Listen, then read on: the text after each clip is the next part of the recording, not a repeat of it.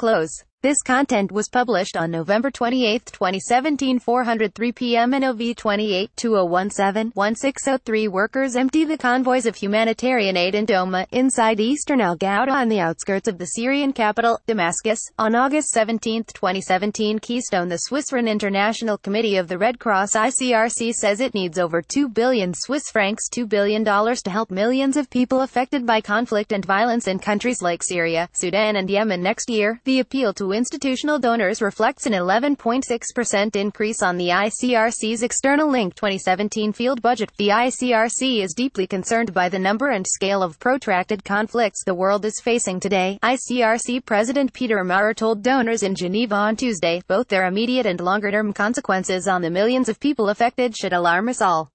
While some of these conflicts are often in the news, many are overlooked, out of the public spotlight.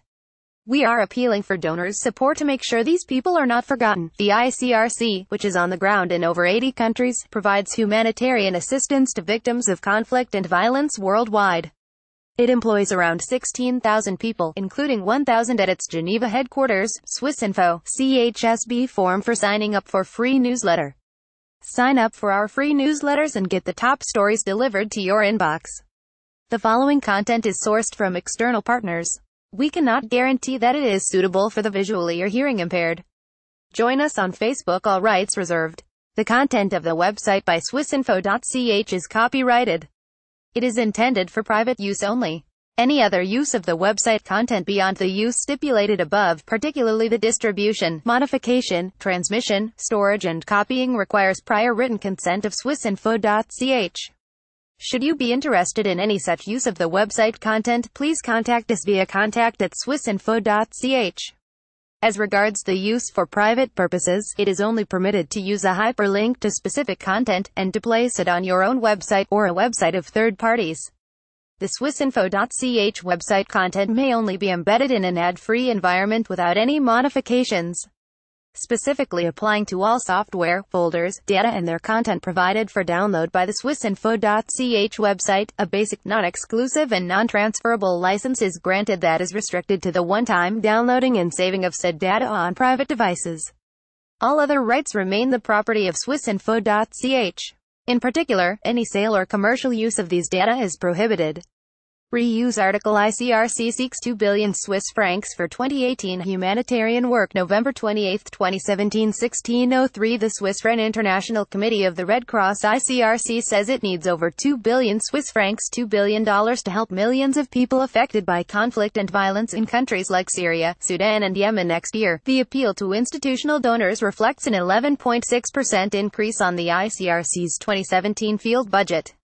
The ICRC is deeply concerned by the number and scale of protracted conflicts the world is facing today. ICRC President Peter Maurer told donors in Geneva on Tuesday, both their immediate and longer-term consequences on the millions of people affected should alarm us all. While some of these conflicts are often in the news, many are overlooked, out of the public spotlight. We are appealing for donors' support to make sure these people are not forgotten. The ICRC, which is on the ground in over 80 countries, provides humanitarian assistance to victims of conflict and violence worldwide. It employs around 16,000 people, including 1,000 at its Geneva headquarters. Times. Dubai. Reuters. The state-owned military coalition fighting Houthi rebels in Yemen said on Wednesday it would allow humanitarian aid access. The head of the Geneva-based International Committee of the Red Cross ICRC is hoping that an upcoming international conference on migration.